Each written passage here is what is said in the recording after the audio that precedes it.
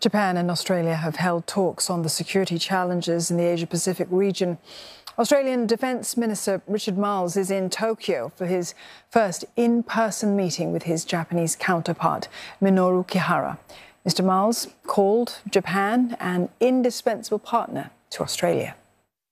We are both allies of the United States. We both have a complex relationship with our largest trading partner, China. We have a deep relationship with each other over a long period of time here in the East Asian time zone. And when we think about Australia's future national security, completely central to that is the very best relationship that we can have with Japan. It is foundational for us. 私たちが目指す目標は地域の緊急事態においても日本とオーストラリアがしっかりと連携できるよう防衛協力の実効性を高めることであります。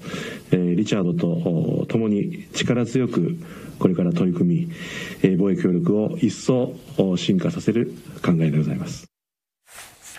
The two discussed plans to build on their security cooperation following last year's signing of a landmark bilateral defence pact.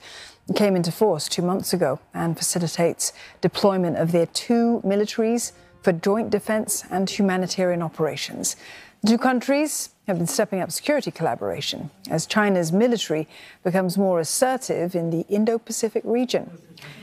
The Japanese and the Australian foreign and defence ministers were supposed to meet for 2+2 security talks this week, but that meeting was pushed back due to the conflict between Israel and Hamas. That's according to government sources.